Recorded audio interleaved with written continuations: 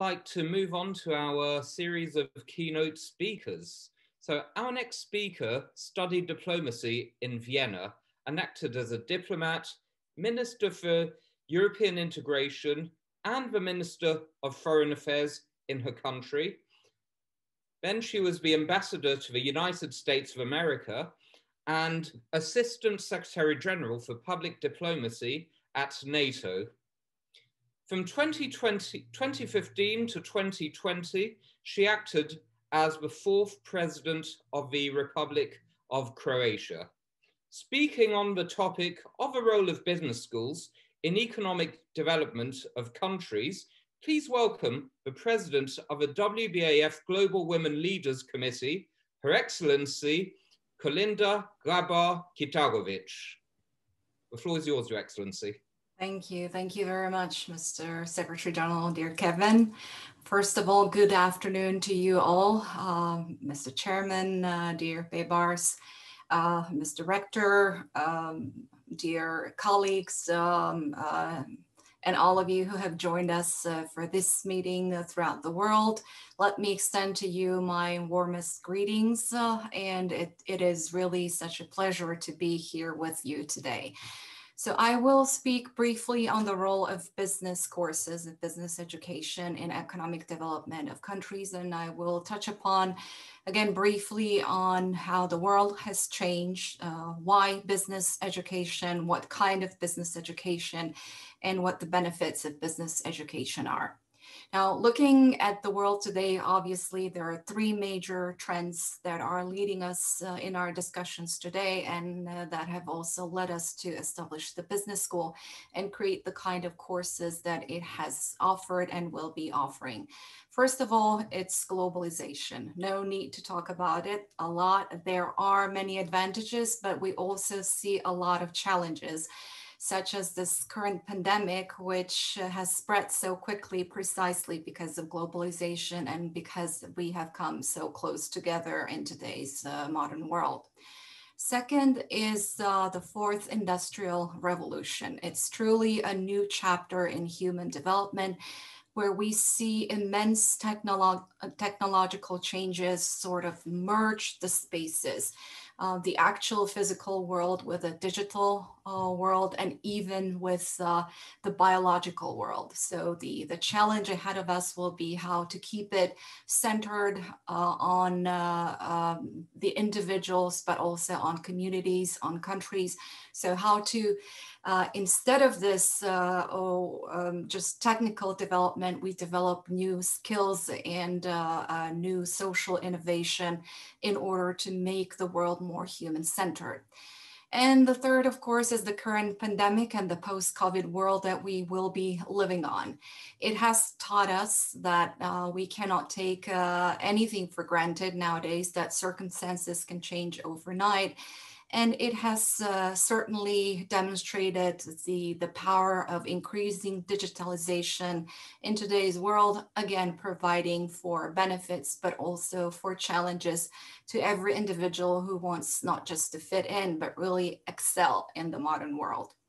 So why business education and why the current courses that we are offering?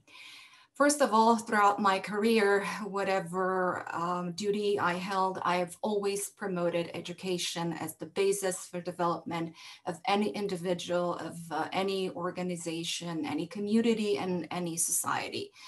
Plato said back in those times that if a man neglects education, he will walk to the end of his life lame. And indeed, this is true because education offers us so many possibilities. Skills demanded by the global market and the trends that I have talked about are changing. Some occupations are disappearing. We will see a lot of people out of jobs just because they trained for occupations or they have the skills that will no longer be needed, as they will be replaced by digital technology. And on the other hand, there are other occupations and other skills that are growing in demand.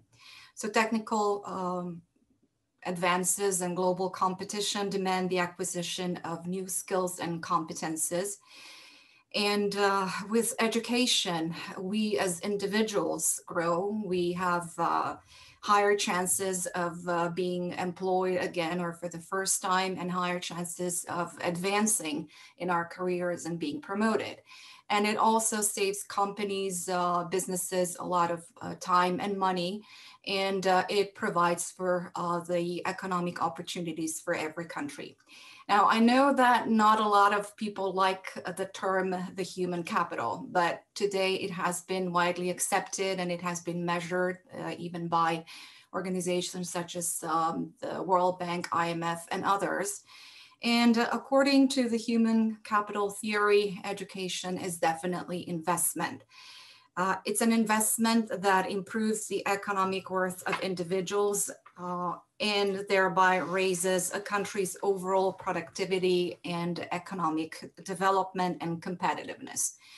Education ultimately strengthens countries. And what is good about human capital, which is, of course, the value of it, is the share of human capital in the overall capital of any country, is that it's there. It's actually at disposal of every single country. Its share today in the world is more than 60%, and it will be growing in comparison to natural resources and man-made produced capital. So the good thing is that we all have it, but we have to develop it. So we need proper skills and training in addition to all the other circumstances such as social welfare, healthcare, etc., that are necessary for individuals and for communities to thrive. Thus, education is not only an investment, but it is the best investment anyone can make. Now, what kind of business education do we need today? Obviously, one that will prepare us for the world that is rapidly changing. We need skills that will equip people for a dynamically developing, globalized, and increasingly digitalized world. We need modern, adaptable courses that can be adapted to individuals or certain groups who are in demand of those. And certainly courses that will assist people and their organizations in achieving their goals and their targets. At school and during our secondary education, we learn the basic skills and some business skills as well, but those need to be sharpened. They need to be further developed in order for us to excel as individuals and as societies. And these type of business courses are precisely what we need.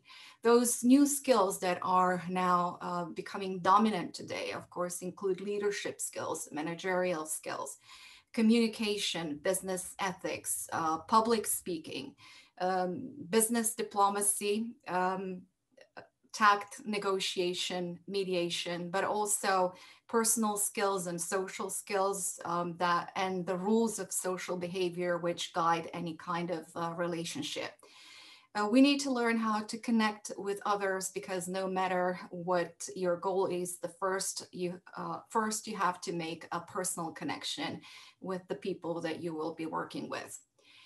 So in closing, let me once again underline that there are numerous benefits of education as such, but also of business education and the types of business courses that every individual needs in order to perfect their skills and to advance in their jobs.